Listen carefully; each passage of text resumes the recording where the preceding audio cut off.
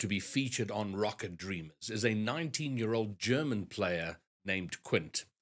And what started out as the usual conversation around his journey in Rocket League and his ambitions within the game turned into a very important conversation of the struggle to get to the very top of this game professionally. Sub-Saharan Africa is a developing region, and as such, we have a far smaller player base, which means the chances of making it into a regional RLCS is far higher.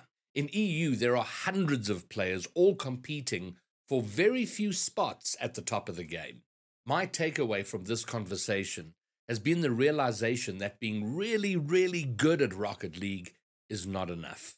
There are many factors outside of being very good at the game that have to be mastered in order to just have a chance of making it at the top. Most young players are completely unaware of these factors, and it can be a sober experience discovering them in the journey. This was a much longer conversation than usual, but I think a very important one. Here's Quint. All right. So, Quint, I feel like I need to give a bit of context to this conversation because you were actually the very first person I spoke to that I interviewed for the series for Rocket Dreamers. But at the time, I had a very different idea of how it would look. So we had this long conversation, and then the way I wanted to do it wasn't going to work with how we did it. So we organized another one, and then you were going through a bit of a rough patch, so it wasn't a good time to talk. So there's been a number of attempts for you and I to have a proper conversation. And I'm hoping that the timing is excellent for you and excellent for me. But in a way, I'm kind of glad it went the way it did, because in the meantime, I've spoken to a lot of South African pro, semi-pro Rocket League players, and the scene in South Africa is very different. So all the guys I've spoken to are currently playing RLCS splits for the Sub-Saharan Africa region. And that's made me think about you and our conversation, because you are an EU player with a completely different scene. You aren't with an RLCS team. You're sort of on the bubble, maybe below the bubble, in and around someone who's been in a very different scene. And I think it will contrast very nicely with what goes on here, because the Rocket League community is quite small in South Africa, and in Europe, it's huge. So there we go. There's the context. So first of all, Quint, hello. Thanks for being here. How are you? Hello. Yeah, I'm doing fine. I'm doing fine. Okay, good. And so I want to talk briefly about. So we're going to do how I think we're going to do this. I want to talk about you for a little bit. Then I want to talk about the EU Rocket League scene, and then I want to talk a little bit more in depth about you in particular. So just some basic information. Who are you? Where are you from? How do you land up being involved with this ridiculous game of Rocket League? All right. So I am Quint. I am from Berlin, Germany, and I've been playing Rocket League for 5 years now, I think. Okay. I started playing because one of my friends recommended the game, and little did I know I actually played the alpha. I played SARP, Wow. but I didn't know that was the game to the game that was building up to be Rocket League. I only played a bit of SARP. I was in a full-on Minecraft mindset in that time, but I tried it out I don't know, a couple of times, and it was quite fun, but I always liked Minecraft more. Okay. And then, okay, so how long would you say you've been playing Rocket League seriously, like as in a focused way and looking to be involved with Rocket League competitively? I started seeing Rocket League as a potential future for me. A thing that I can put time and work into and try and be the best. It's actually, it goes way back. It was when I saw the season 3 RLCS finals. That's when I first thought, damn, that would be nice. Okay. back then I think I was diamond, so I knew I had to grind and actually get good, and I had huge trouble with that. No, fair enough, as many do. I'm trying to think when that was. Season 3 puts us where? About 2017? Should be end of 2017 or like End of 2017. Okay. fall 17, yeah. Okay, cool. Well then, so how old are you now? I just turned 19. Okay, so you're 19 years old from Berlin in Germany, in and around the competitive scene. So that's enough for now. We're going to cycle back and get a lot more information about you. But I'm interested to know from you what, I don't know if we call it the bubble scene, the competitive scene. How hard is it to break into sort of the RLCS level competitive scene in EU?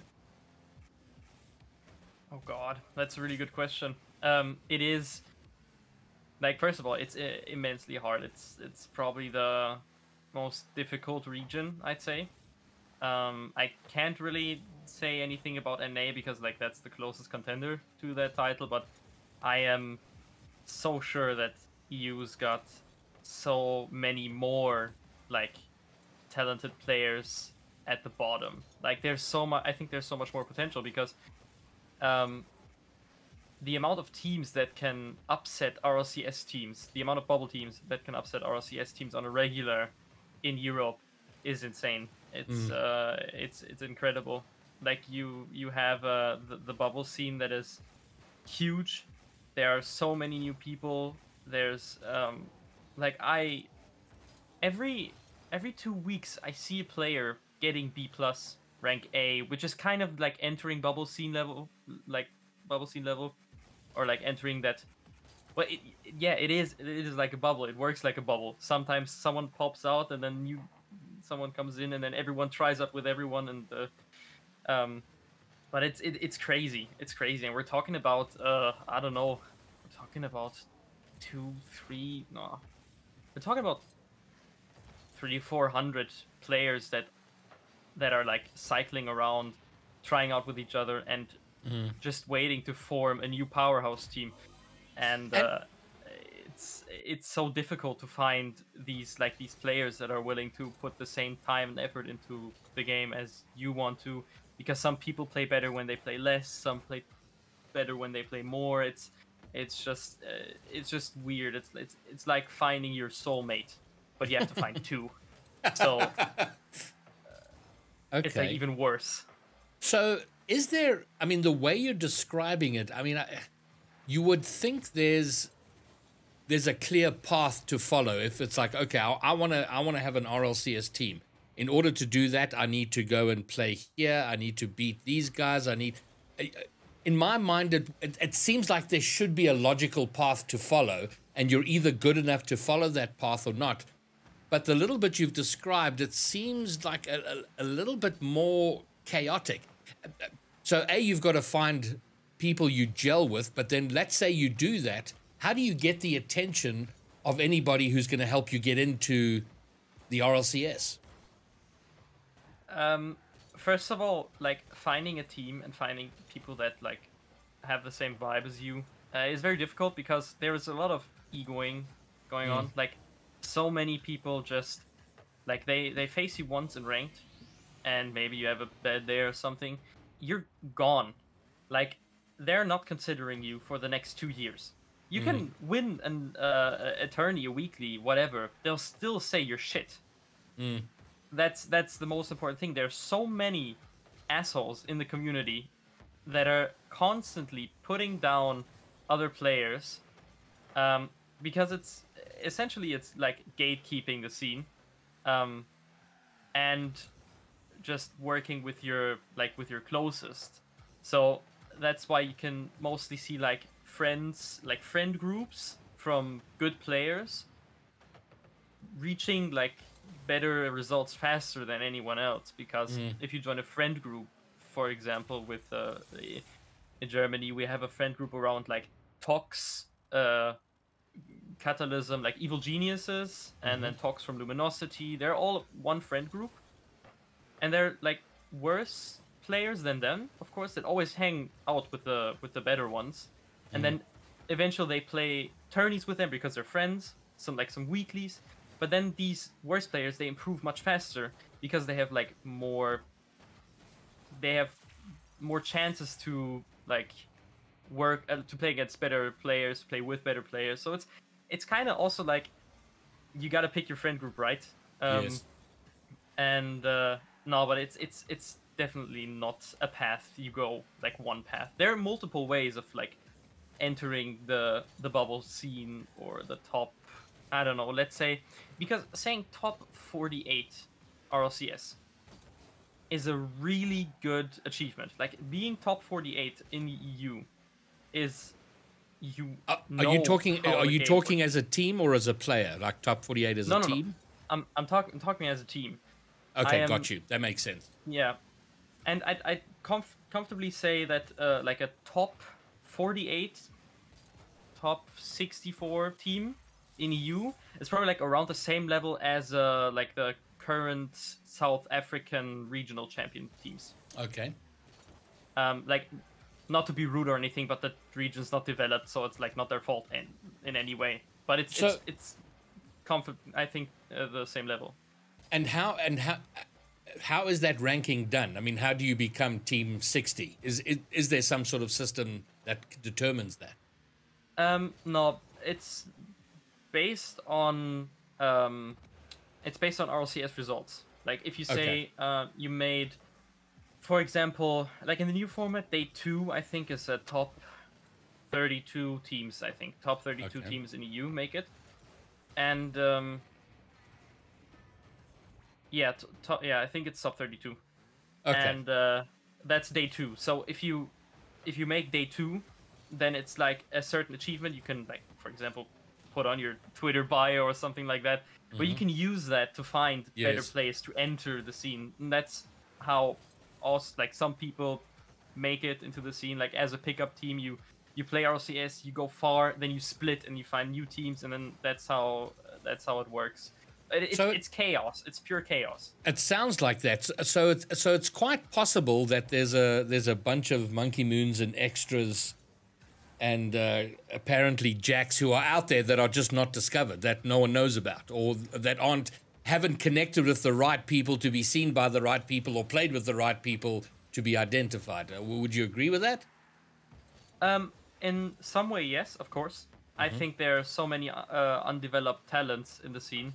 But also, I think that if you play ranked and you work on getting a name in the leaderboards, that works. Like, you'll get discovered. For someday you'll get discovered.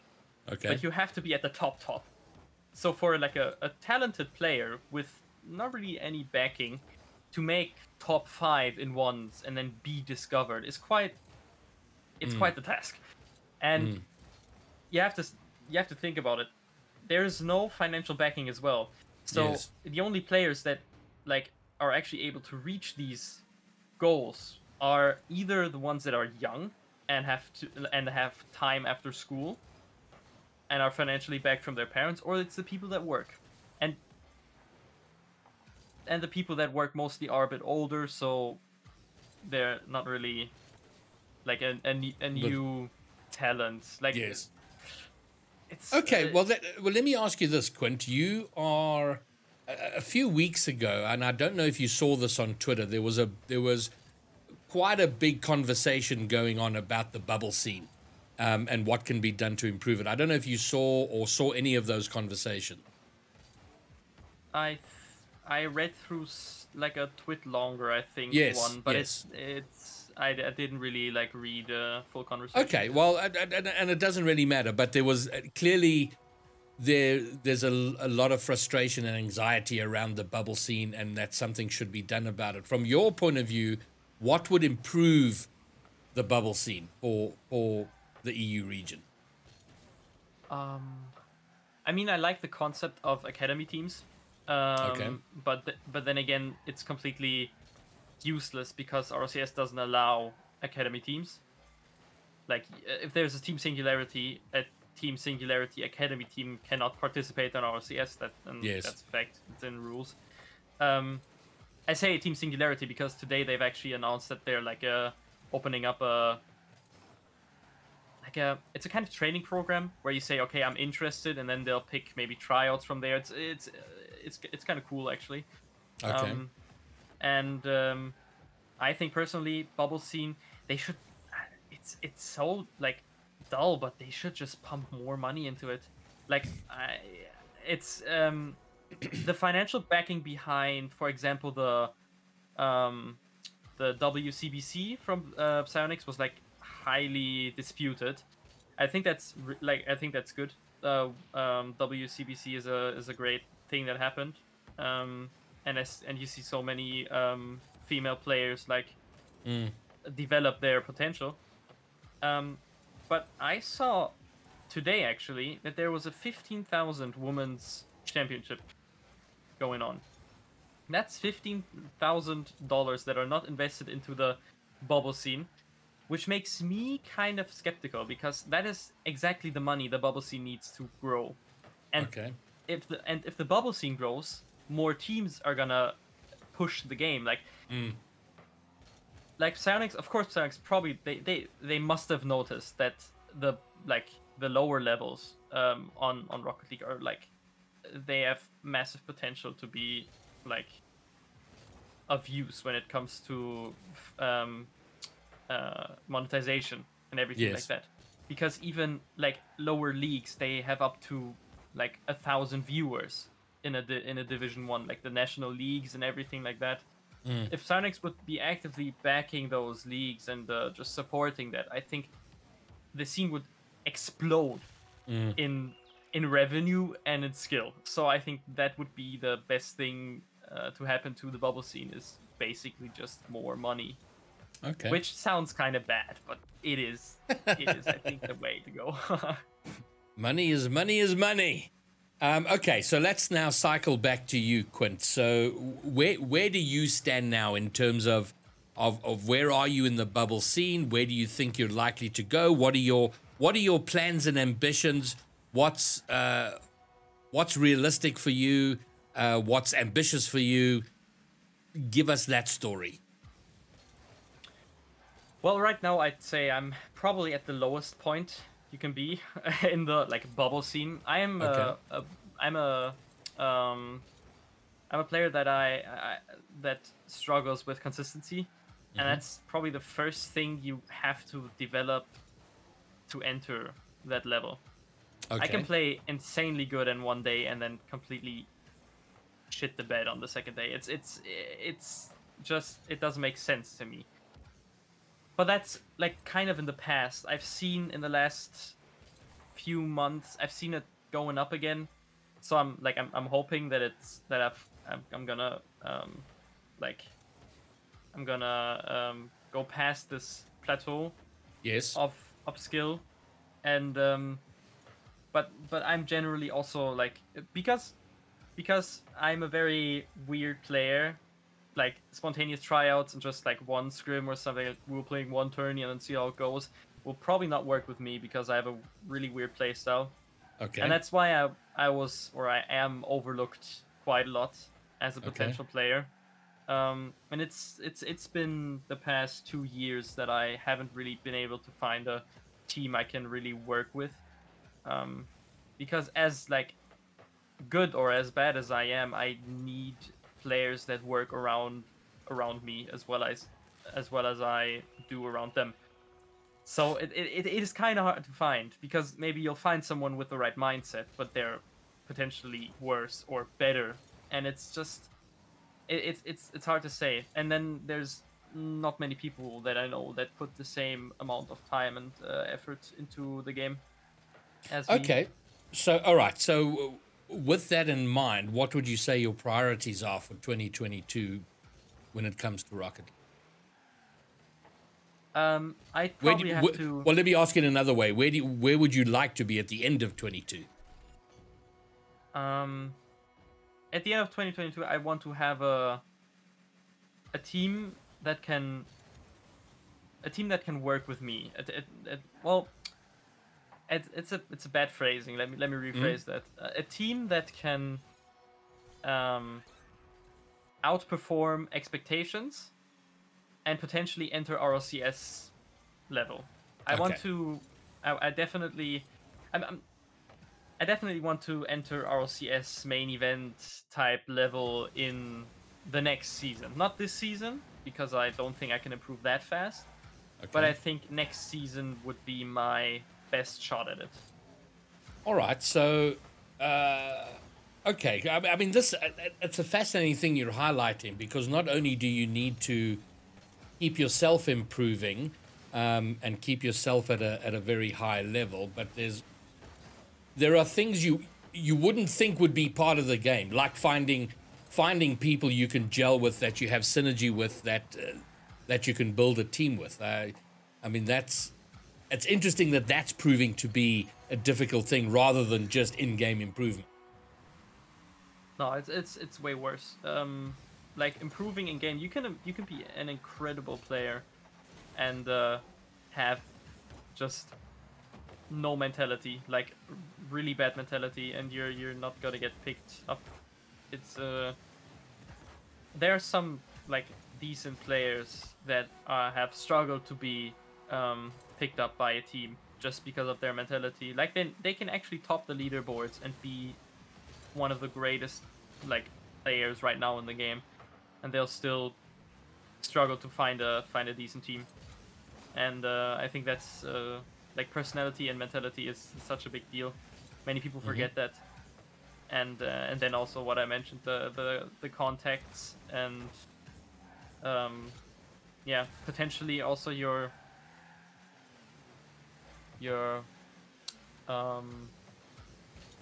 how well you're known in the whole scene, like and for what you're known. It's Okay. it's so many different factors. It's quite confusing, but it is the way it is. No, I think you're doing a good job of describing the fact that it is confusing, there's not a clear path. There isn't a definite route that you follow. You kind of have to be good at multiple things. You probably have to get lucky somewhere along the line. You know, you happen to be in the right VC chat one day as someone's looking. You know, there are those as well where you kind of get lucky at it. You have a goal, and like many people want to play in RLCS. A lot more will not make it than who do, and that's the natural order of things in any professional sport. There's only so much room at the top there. Is there a way for people in EU to kind of make, obviously not make a huge living, but that can get by, who aren't at that level? Like, is there enough going on in terms of competitions and other things outside of RLCS where someone like you, while you're grinding to try and break it into the top league, can actually finance yourself? There's absolutely no way that's gonna happen. Like in the next year, there's just too little support in the lower leagues. You have the biggest league in Europe, and the prize pools are at like, I don't know. For a season that goes multiple months, you have a 2,000 prize pool for like 6 teams that make it into playoffs. So it's basically nothing. Yes. But there are many orgs that are like actively supporting players, but then again, it's nothing you can live off at all. And that's the bad thing. So probably the most realistic thing for us players in EU, like the most realistic thing to do, is actually to move regions, which is kind of like, I don't support that, like that decision, but I think it's like a valid thing. If you say, "Hey, I wanna make a major, I wanna earn big, and I can't do it in Europe because it's so stacked," then I might as well move regions and play Asia Pacific North, something like that. Because you'd have to then physically move to another country. That's what wow. And have you known of people who are trying to do that? I have.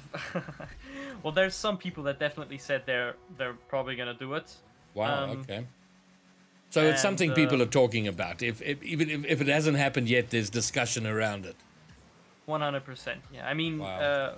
in Asia, there's like I think it's called Hilltop Picnic or something. The team, which is Yep. Doomsy. I Okay. think Wow. Doomsy plays, and Doomsy is from America. He moved to Japan like I don't know a few years ago, Wow. and he's even though he stopped playing competitively quite early, and he's like I guess barely SSL or something like that. Um, he's like top four in he's like top four in Asia Pacific Wow. North or something like that. It's actually surreal, and it Okay. just shows that the region is so underdeveloped that the European players are actually considering moving, and Interesting. it's yeah. Actually, I have a good I have a good example. An ex-EU player. He was called Frosty. Now he's called Nicholas. He's actually quite a big streamer. Okay. He was born in.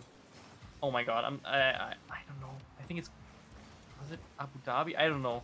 Middle Eastern. He was born Yes. there, but then he moved to Slovakia, Germany. I don't know. I don't know his whole story. But he Yes. was essentially, I'd say, my level. Okay. Like we've always improved together. I used to scrim him so much, like almost every single day. We were scrim partners when we both had like our teams, and he actually made main event in Middle East. I think this last Amazing. regional. Okay. Because so obviously then he moved to somewhere in the Middle East in order to pursue that. He went. No, he went. I think he didn't do it to pursue like the RLCS career, but he actually moved back because he moved back to where his Okay. parents lived or Okay. something. Okay. It didn't have to do anything with Rocket League, Yes. but then he did play that for fun, and apparently he did amazing. Okay. I guess he's improved as well. Like I want to believe he's improved and improved again, because I can't like stand the thought that there is like RLCS main event on my level. Like I could Yes. just potentially move houses and be an RLCS player. Like it's something that doesn't go out of your head. That's why Yes. people have considered it, of course, and I am considering it as well. Where would you go, and or?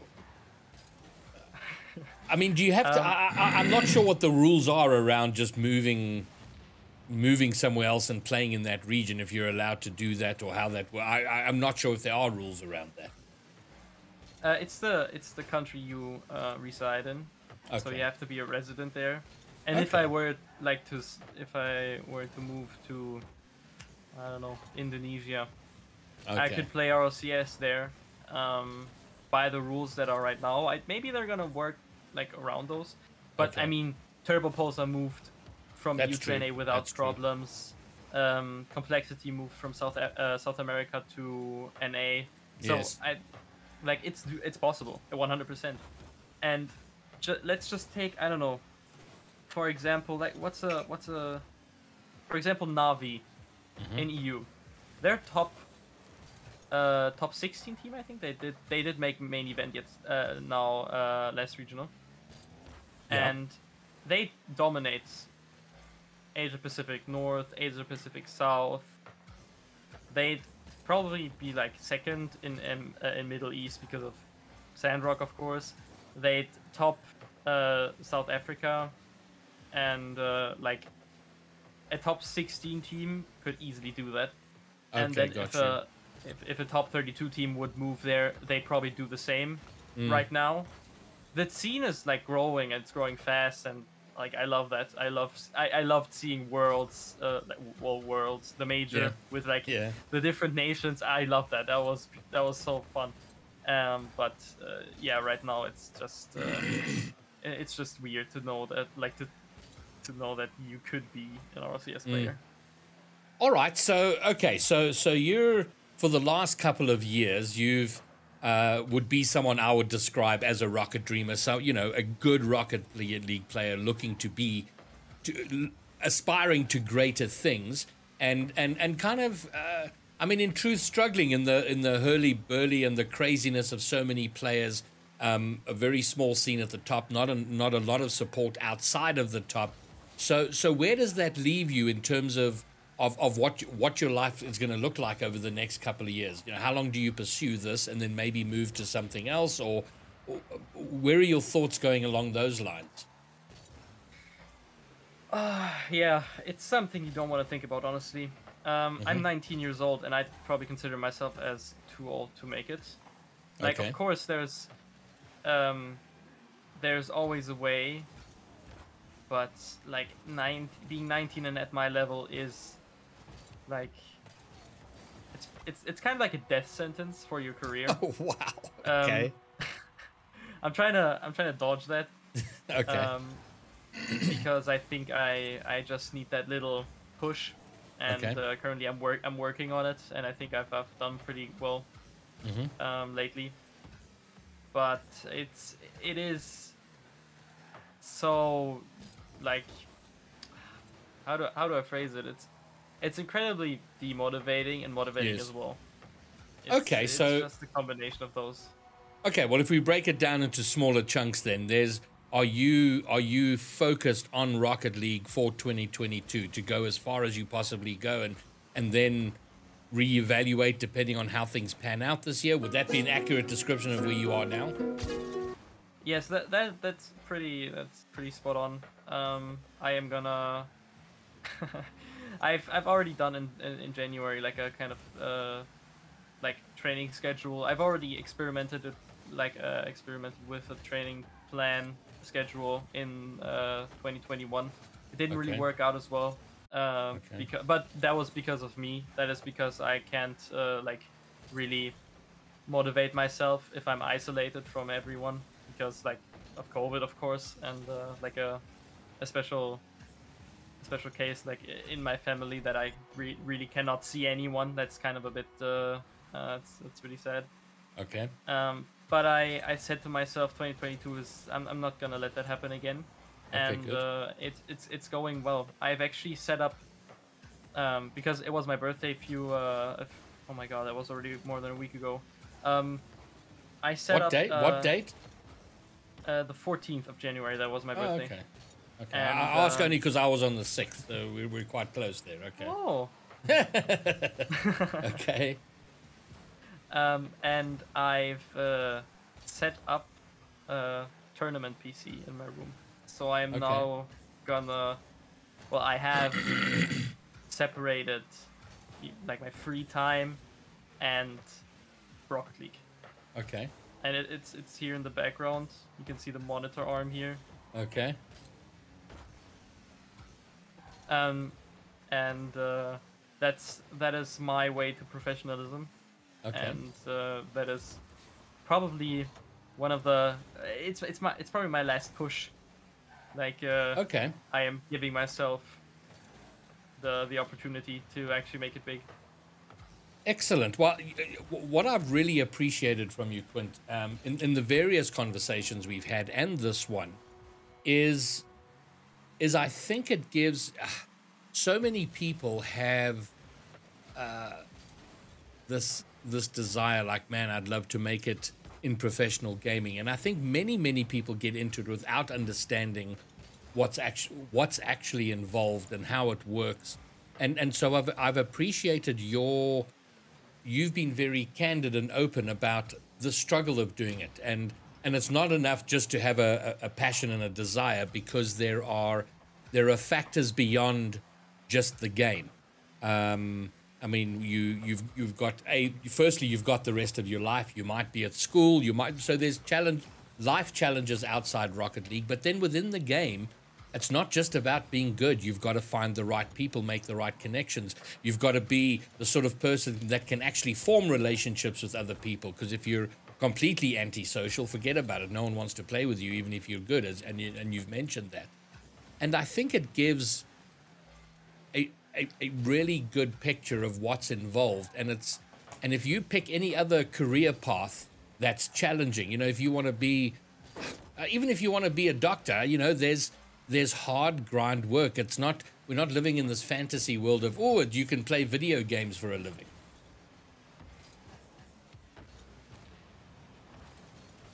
Was that a question? Do you know what? It wasn't, but I kind of stopped because I was talking on and on for ages and went, maybe you want to say something? No, I was listening. It was interesting. I don't want to know where you're going on that point. No, I just think it's, you know, I'm very interested. I love this game and the opportunity it presents to people, but and I want to, I guess, highlight what the possibilities are, but also for people to understand the challenges of it. I mean, because there are kids who are 12, 13, 14 years old who are going, man, I'm gonna go and do RLCS, but may not understand the path and the journey and what that involves. I mean, in addition to 10 hours a day of grinding the actual game, there's doing all the things outside of that you have to do, right? Yeah, that's probably the main reason why some upcoming players have like not reached the top yet, because many people underestimate the amount of work that you have to put in the game. Because you can be extremely talented and just be as good as the top, but then the sport is evolving and the skill is evolving. So someday you'll have to put in work, and it's not just like, oh man, I'm bad at dribbling, I'm gonna practice dribbling. No, it's way beyond that. It's someday you'll have to like learn how to finance all of your career. You can well, at least in Germany, about like taxes and everything, and it's such a huge thing you have to learn. And for young players, like, that's probably like these years when you're of like a young age and you're like a, I don't know, a prodigy or something, it's probably the best years you can have, because when you get older, you also get more mature, and as like as good as a video game career can be, someday you'll eventually reflect on the competition and say, all right, this is too much pressure, or this is so much pressure, I don't know if I can handle it. I could do a less stressful job and just, I don't know, study to be an electrician or something. Like, it's something when you mature that your brain just starts switching off the competitiveness. And it already started with me. I'm not even gonna lie, it already started with me. I am extremely motivated because I see how much my friends and my family support me, and I still want to reach that goal. But it's not the same as it was when I started and discovered the game. Back then, I was ready to give up anything to make it in this game, and right now I am sitting here. A year ago I said I don't want to work. If I don't have to work like in another place to earn money, I won't do it because I want to focus on Rocket League. And right now, I've been working for like 4 months now.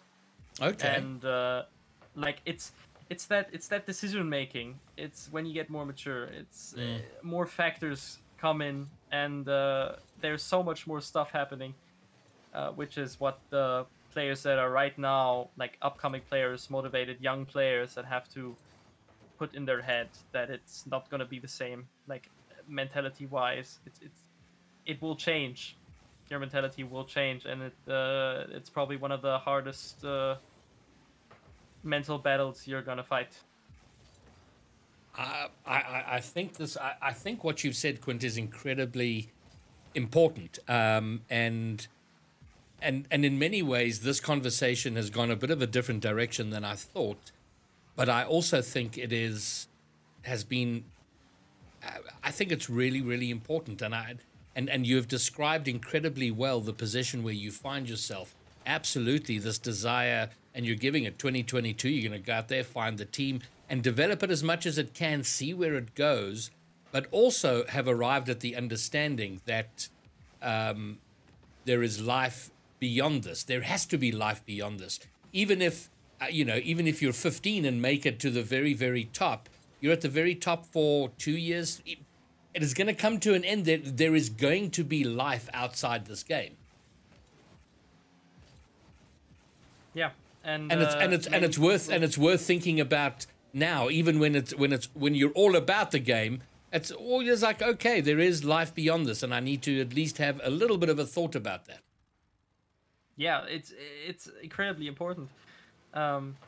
It's the same with like balancing, or like it's the same thought you're gonna have like when it's about balancing esport and like physical sport, because your physical health is such an important factor in the game that you have to someday you realize, oh god, I didn't like I didn't work out for quite a while, and it's actually like showing in my performance and everything like that. And I see myself actually going to sleep early, because I know for a fact that if I go to sleep later and wake up later, I am actually gonna play so bad that I'm gonna hate myself for it. So it's like so many new decisions you're gonna make just because you're older.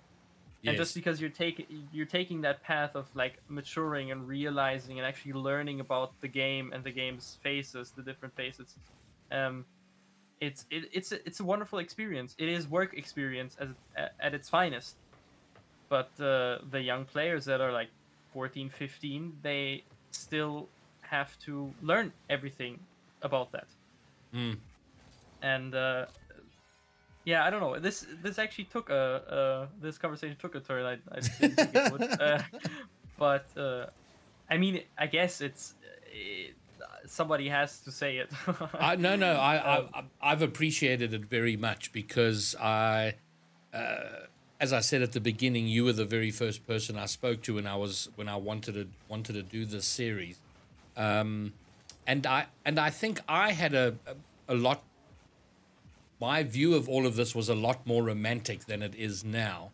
Having spoken to a few people, the ones that I've interviewed and posted, there's others that I've interviewed and haven't posted yet, and I've also had conversations with people in the background, and then it's culminated now with this conversation with you, and it's given it a very necessary dose of reality. Is absolutely chase your dream, be motivated to chase your dream, but there is a reality here, and if you understand that, prepare for it, and build it into your drive forward, you're probably going to enjoy the experience more.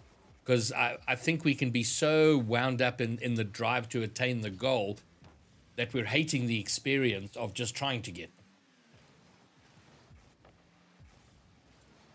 That wasn't a question, but I just ended. No, that was very well said. That was very, very well said. I totally agree on that. All right, great. Well, listen, I think we've covered a bit here. So if you were to try and tie this conversation up in terms of yourself and your future, how would you do that? And I know it's a very badly worded question, but how would you bring this to a close?